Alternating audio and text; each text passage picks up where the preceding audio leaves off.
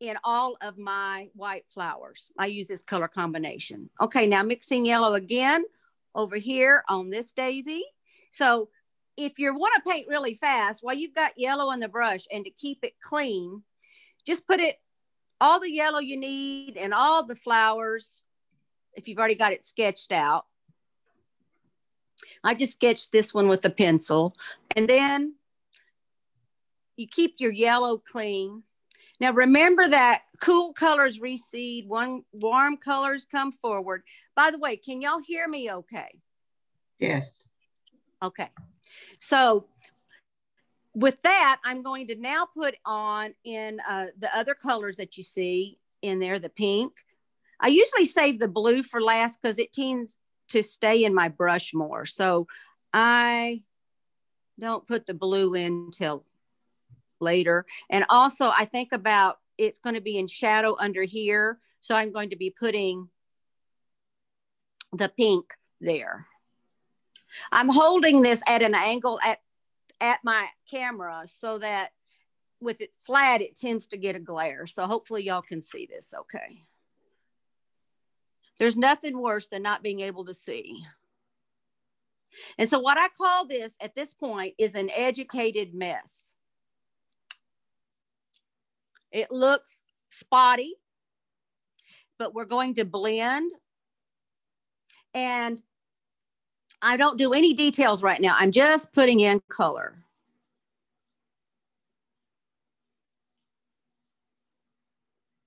Now then, I'm going to blend, and I crosshatch when I blend, and it becomes, but I still want to be able to see some of the pink and some of the yellow and some of the blue. But by crosshatching, you don't want to go this way. If you go this way, you make stripes. And I don't want stripes. I just want soft tints of color right now. And believe it or not, this will be white. And I lost some of my pink over here, so I'm going to add some more.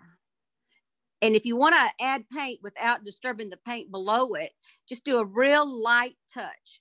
You portrait artists usually have a light touch, and there's not an issue with that. So just cross-hatching it on. Okay, so the next thing I'm going to do is do the center of the flower. And I'm going to go to a little bit smaller brush. That was a 1/2 inch. I'm going to go to a 3/8. Doesn't matter what size brush you use, just as what does the job. Okay, so now then with a little pecan, I'm going to give a little depth to the center. Then I'm going to use a little yellow red. Now, why did I put the pecan first? Because I want to put the yellow red over it, which will gray that yellow red just a little bit, because pecan is a little bit of a dirty color. And it makes a more pleasing center. Okay, so that is the flowers blocked in. Before I wipe out the flowers, I like to put in some leaves or some black background. So when I pull back out to that background, I have a nice edge. Okay, so now I'm going back to the bigger brush, and I'm going to show you quickly. I'm going to add the leaves that you see in here. You see how white they look? That's because I've lifted out a lot of color, but later on I can put more color back in. But this is the first fire that I did of these daisies. I always like to know where we're going with things. I'm one of those people that wants to know where are we headed and why. So now that I'm going to add black green to the brush first, and a little bit of blue green. And that color is going to go back up into a little bit more black green between some of these. And I'm not thinking leaves right now. In a way, yes and no. I am just thinking about where I want some of these darks to make these flowers pop. Without the dark in there, you can't tell exactly edges as well. And because this has no background, I really would like to have some depth back here. background you could do later, it would be up to you as to what you'd like.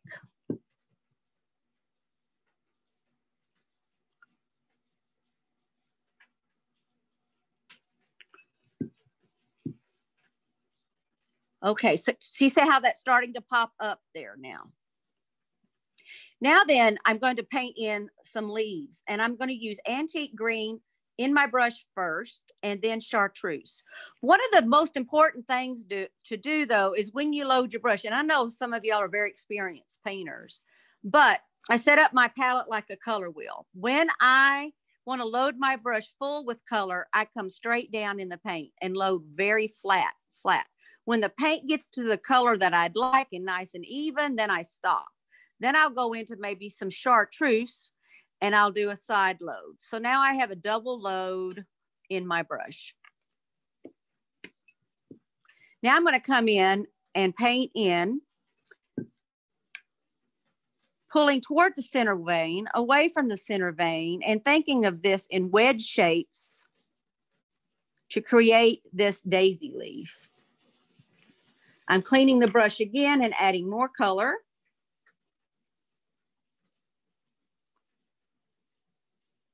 Now I added a little black green to this antique green now because it's darker up here below the flowers. Now into a little chartreuse as I move out.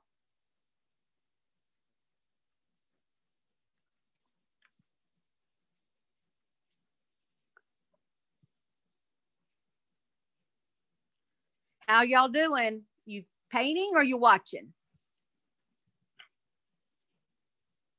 All right.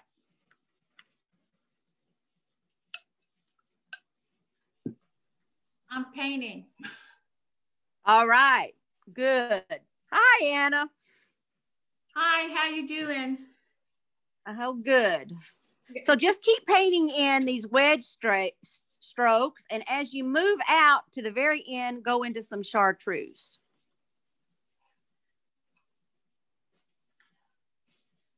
You know, when you paint and you go think, then your painting's going to look like you were thinking. Sometimes it's better just to go for it and not be so uptight about it. Just have fun.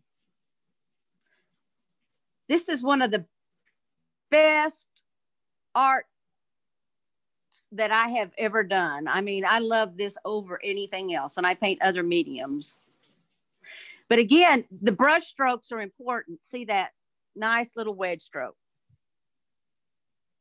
All right, I'm finally getting some, I could see that little message. Thanks. All right, so now then they look kind of almost like wings here. But I have to pull this one that I put in the behind here. If you look at the study, there's one that's coming right in here. And they make a triad or a trio of 3, and that's better than single or 2, 2, 2. Now you'll see in the original painting that I have some shadow leaves down in here. That is, I'm going to do it now, but you can always put shadow in leaves in later. But it also balances the weight of all of these daisies up here.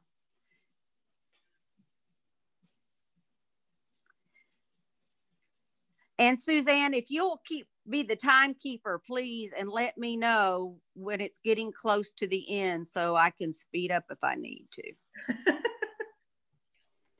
Okay, we're doing great on You're probably thinking I'm going fast now, right? But the refining, this is just blocking in. The refining part is going to take longer, trust me.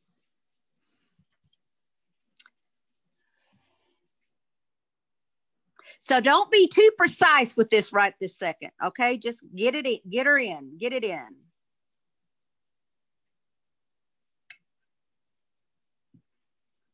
and there are going to be some little buds up in here. I'm not going to do those this second.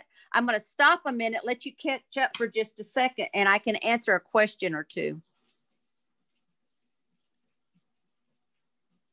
Well, y'all must have it really good. You don't need me to answer a question. Way to go. I'm just painting like a mad person. Paint like a mad person. That's a good thing to do. Okay, remember everybody's muted so they can use the chat feature, and we're answering that and directing questions to you so that you remain as the big speaker with your piece in the middle. Thank you so much. Can y'all see this piece okay?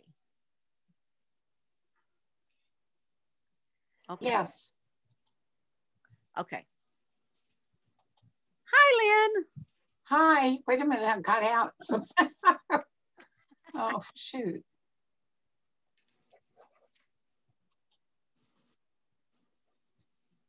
Okay. So now then, I'm going to, after I get this in and all of this blocked in like I need, I'm going to wipe out the flowers. All right. You don't want to use too big of a brush to do that. Like this guy, he's way too big. So I normally use like a 3/8, and that works for me. I don't use a rounded brush because a rounded brush, I think, needs to be, it tends to make the same shape over and over again. Where if I use a square shader, we call them, or flat, I can change the position of the brush and change the position of the petal. And one of the things that you want with these petals is you want them to have different spacings in between them, that they're not all the same distance in between. And that's what makes them interesting. If you make them equally spaced, it's really boring. If you make the width of the petals equally spaced, it's really boring. So I'm going to come in and I'm going to use and I'm going to pull towards that center. And I'll do a stroke beside a stroke. I'll turn the piece, and then I'll pull the other one out. I'll turn the piece. I'll pull in. Yes, I used open oil to mix my colors. And here, so what I'm looking at is I want these interesting negative spaces between the petals, interesting gaps.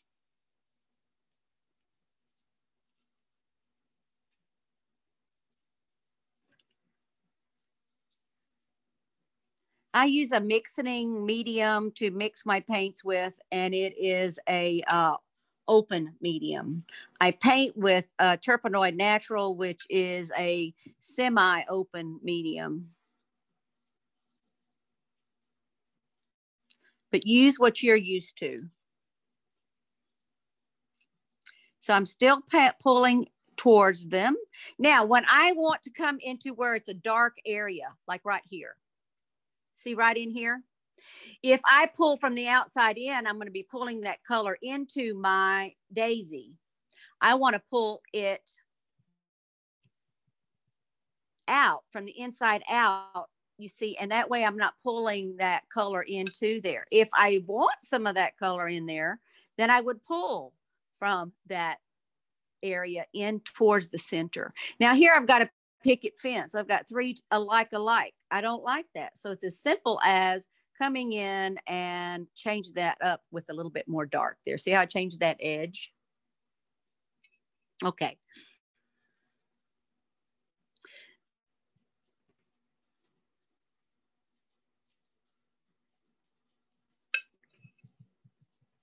Also, if your cloth I'm blotting between each wipeout so that I keep my colors clean. But if your cloth gets really wet, make sure you change it and get you a clean one, because you're just going to be picking up dirty color. And these are nice, clean, white flowers. So we don't want. Now, when the brush splits, it's calling for oil. So don't let it get too dry. And I'm cleaning out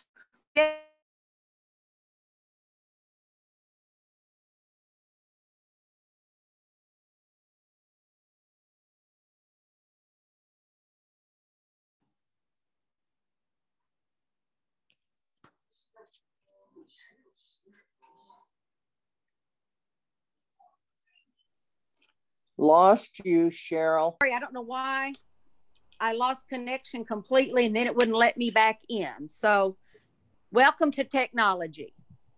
All right. So did we lose everybody? Did everybody leave? Everybody's here. Not. They're going to stay muted because you're the speaker. Okay. All right. So while I was off camera waiting to get unmuted, I wiped out that flower just a little bit more. So hopefully that allowed you to catch up a little bit. Hopefully you were painting while we were on the fritz there. That's thunder. So just keep doing all your daisies like that. Now I want to show you how to do a leaf because we've lost some time. I'm going to just kind of give you an idea. So when I do the leaves, I come in and I wipe out with a wedge stroke again. So I'm not going to complete this whole painting on this session because of the time we lost. But it's the same idea on all of the leaves. And after I wipe out that wedge stroke, I come back with a clean brush and wipe out the veins.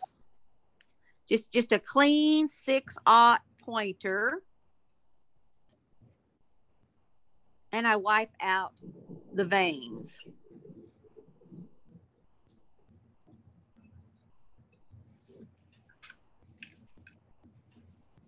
Now, I don't want that wedge of dark right there, so I'm going to lighten that, and I'm going to pull this daisy petal over.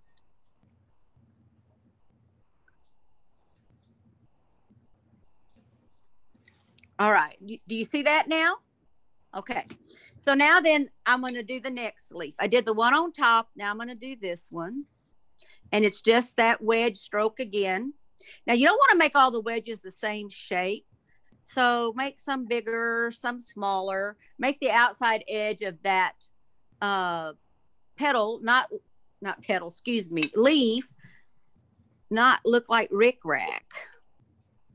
Another great thing to use, because we don't have background here, on this daisy I completed up here, I'm going to take the white, I'm going to pull this up close to the camera so you can see. You see, and I'm going to come in and make out this interesting outside edge to the daisy.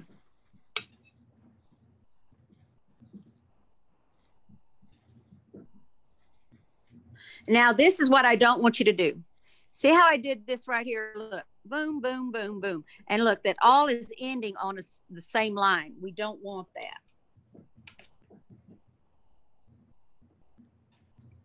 So I'm going to pull out a petal and I'm going to put color on the brush so I can see it.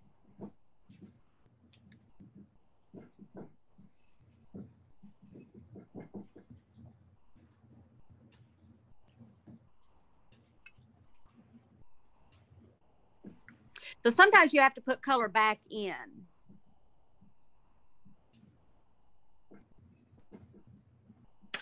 Now I do want to show you what I'm going to do to the center of the flower. I'm going to wipe out.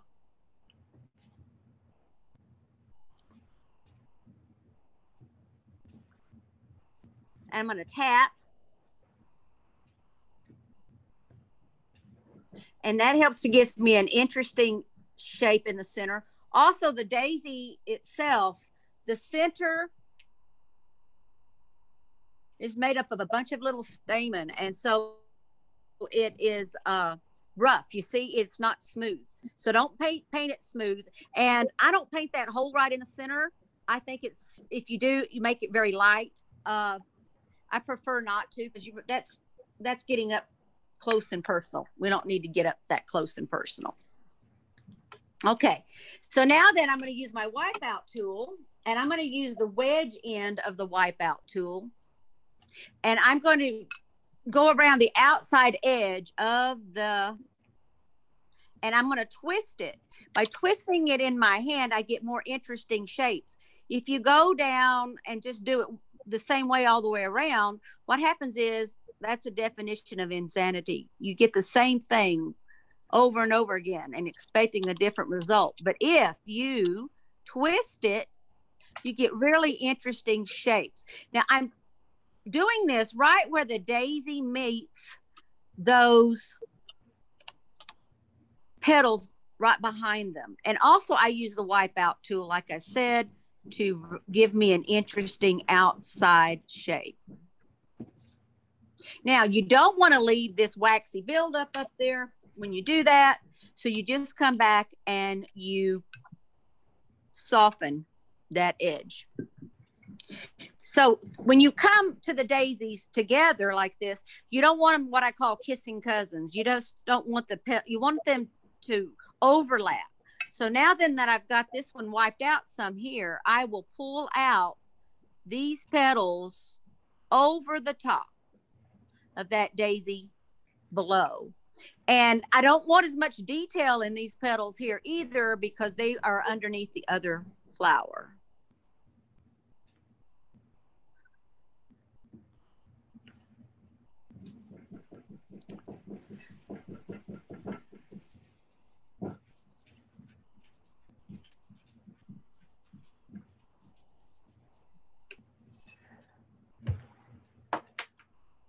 Just keep pulling, making sure they're interesting outside shapes. If you want to do like a Gerber daisy where it has double petals, you do the outside petals first, and then you pull the petals in between the others. So if I wanted to I put another petal. That's a little bit more difficult. I wanted to keep this video Zoom thing more interesting, more a little simpler to do. Now then I'll come back and I'll do a stroke beside a stroke, and yet that gives you that little bit of ribbing that these petals have. If you look closely, you can see, I don't know if you can see that real close. See how they've got those shadows? I'm gonna point with the brush. See these deep shadows in here? Now, see this cast shadow that you see there and there? You could do those on another fire and not this fire. If you look, they're just pretty simple on the first fire. But I want to put in some of these little dark negative spaces between the flowers, and that kind of gives them a little bit more of an opening. That's painter's choice, whether you want to do that or not. I'm going to use black green and blue green. And I start in between two petals, come right up to that, and just pull you out a dark wedge. I don't put too many, and I want them also to be different widths and lengths or sizes. Then once you do that, you have to pull back out the petals on top. Don't want that black green in my brush, so I'm going to clean it out. Now there is a little bit, a lot of times on these daisies, a little bit of a green shadow that runs right underneath where that center of that daisy meets the petals. So I'm going to do a little chartreuse in the brush. You could do this also on another fire. And I'm going to come right up next to those little spaces, and also the areas that I knocked out with the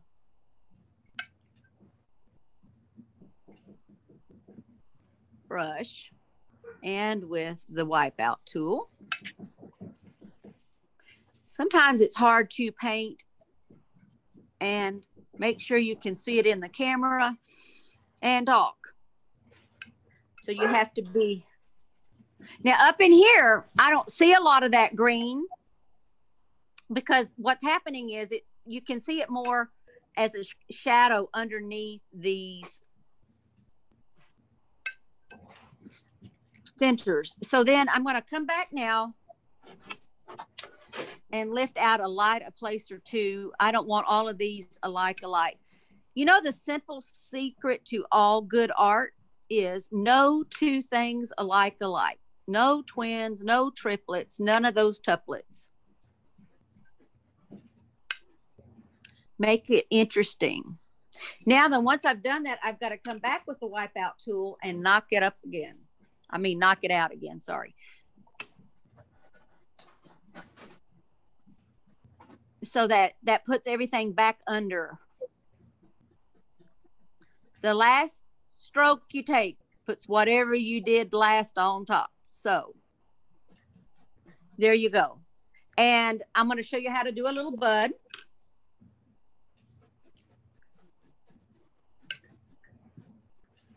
And I'm going to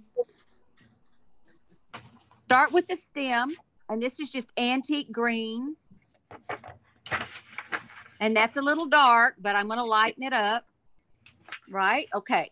Then I wiggle with the brush side. I've got the brush at a horizontal, right? And I'm going to flip it up vertically.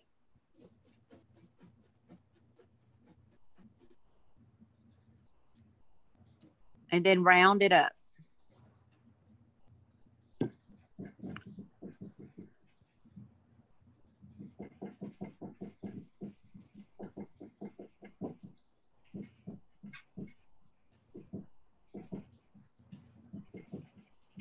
Okay, now I'm going to lift out some light.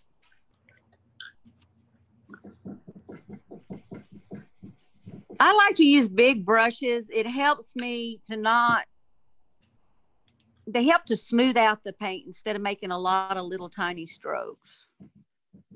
Now, if you want color in those buds, I'm going to take some soft rose, which is darker than soft pink, and a little soft pink. A lot of times on white flowers, if you'll notice on, they have pink. Their buds are pink. It's interesting. Not a real dark pink, but they're pink. And just put a little bit of color in them. If you want to make it look like it's starting to open up, which I didn't do on this other piece, but you could come in and just do a little wedge and a wedge, and you get the idea.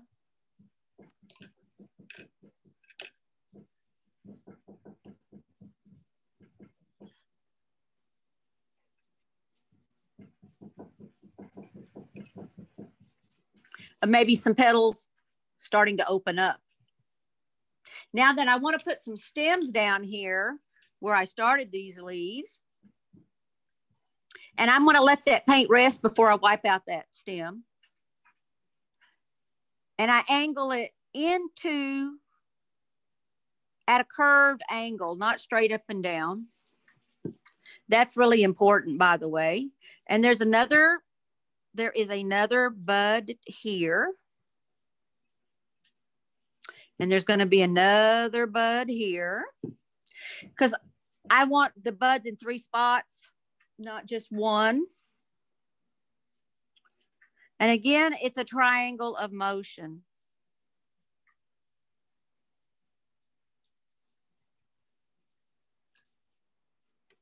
Another thing is paint with paint, not tinted oil. In other words, get some paint on there. Scare yourself. I like it when people say, my paint all fired out. I don't know what happened. Well, you didn't have paint on there. Enough color on there.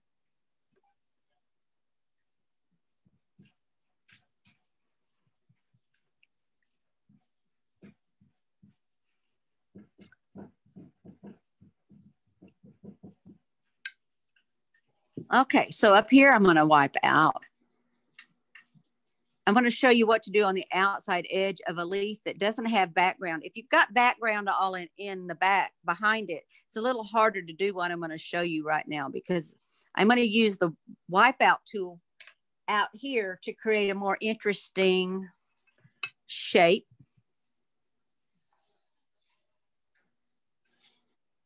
Do you see how much quicker that is when you've got, so, but you want it to have interesting and outside shape. And see, I curved that leaf a little bit. They look better curved than straight on.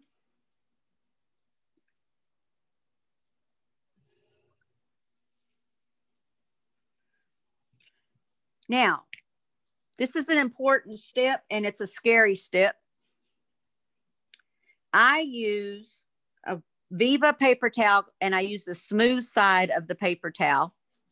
And I use what I call tongue oil. So that means a little bit of saliva, spit, whatever you want to call it, on the paper towel. And I come with this, and I just licked on it. So I'm going to come in now and wipe out a really, really strong blast of light. A blast of light without a lot of detail. Why would I do that? Because it gives the flower a little bit more transparency and not so set. It gives you also what I call an opportunity to come in and change it up a little bit on another fire. But that blast of light is what the old masters used a lot in their paintings. And in a blast of light, there's no detail. All of your detail is in your midtones. All of your details in your midtones.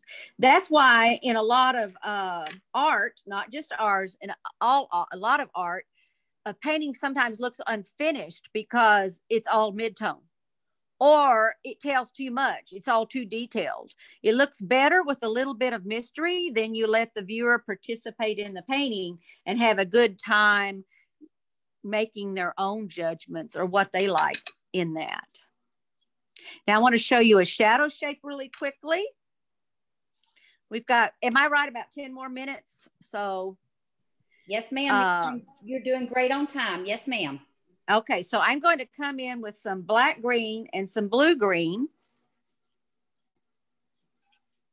And I'm just going to pull down here a shape. And if you just pull it into a shape that says, I am a daisy leaf, and what it is in the shadows, there's no detail.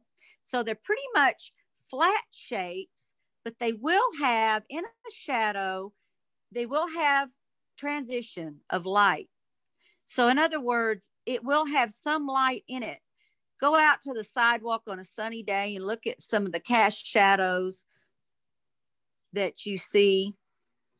Also, sometimes what we call shadow shapes or shadows are actually leaves in shadow, not leaves necessarily that are in focus. They're in the background. And remember this, photographs lie. They make, a lot of times they make darker than they really are, and lights lighter than they really are. All right, so now I want a little negative space in here. You have two options. One thing I don't usually do is do it with the wipeout tool. I do it with my cloth.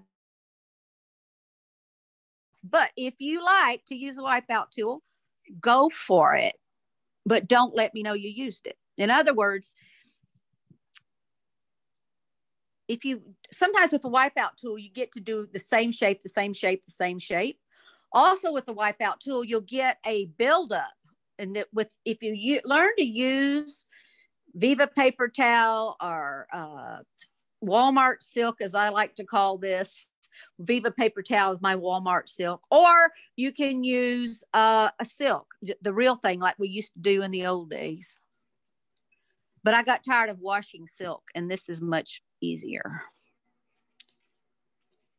All right, so now then over here, just for a refresher, come in and use your wipeout tool. This is where you can have it, and just twist it. Now you could use the flexible one that Jane Marks Products has, or you can use whoever's has a flexible one. That's just who I happen to think of. Or you can use this wedge end. A lot of us have this one that is a little stiffer. This is the other one I'm talking about. I've had this one for years. I think there's a lot of artists that also sell these tools. And this one will give you a bigger wipeout, a little softer one. So whatever you like, it's up to you. Are there any, now then, Suzanne, I'm ready. If anybody wants to ask questions, I'm not going to finish this one out because of time constraints, but are there any questions? Okay, thank you so much, Cheryl. In closing, just a reminder, this demo was recorded. It will be uploaded to our new YouTube channel, which is iPad Museum channel. To locate this video, you will search for Cherryl Meggs Daisies First Fire. And remember, it will be available tomorrow for viewing. I'm going to also put it in the chat. We want to thank you for joining us today. We want to thank our feature artist, Cherryl Meggs. What beautiful work. And until next time, happy painting. I'm going to unmute everyone and let you ask questions directly to Cherryl. I also would like to maybe flash me and show me what y'all have been painting. That'd be kind of fun. Wow. Way to go, Linda. Way to go. Thank you. Y'all are doing good. Come on, Deb, let's see yours.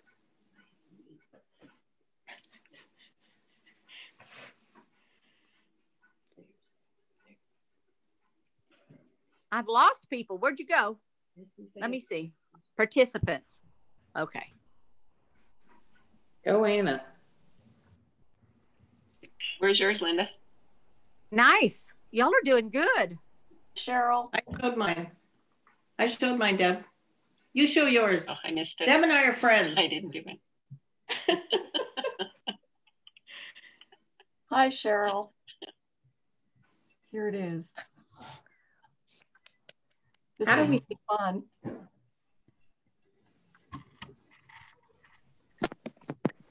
All right, does anybody have any questions? We appreciate you sharing and asking questions. How do you see all the participants? I see like 16. So how do you switch and see the rest of the people? You can go to the right-hand side or the left-hand side mid-screen and scroll to the next page. You can also go up to view in the right-hand corner and you can see gallery view, which shows everyone, or you can do speaker view, and that shows whoever's talking at that time. Okay, I will figure that out. But it was great demo, Cheryl. You did great. I mean, even with the loss of coverage, I think you covered everything. It was great. Thank you very much, Cheryl. Thank you, Cheryl. Thank you. Okay, Thank thank you, Cheryl. This was really good.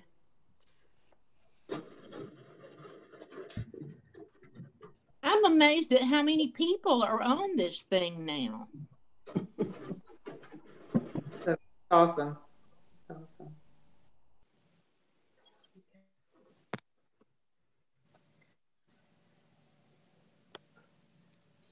All right, be sure to look for the registration for our March 5th demo. We get to do it again. Our featured artist will be Cynthia Pinnell. You'll register the same way you did for this session, and we really look forward to that demonstration. Thank you, Suzanne. Thank you, Patty. Thank you. Thank you. Thank you, everyone. This was Thank you. very, very Thank you. exciting. Thank you. Bye. Thank you, Bye. Suzanne. Thank you, Thank Jane. you. Bye-bye. Bye. Thank you so much. Everyone. Thank you. Bye-bye. Bye-bye. Suzanne. Thank you. Thank you, Anna. Thank you. Bye-bye. Bye. Bye. Bye, Linda. Thank you. Bye-bye. Thank you. Bye. Bye-bye. Thank Bye, Linda. Oh, I see. Okay.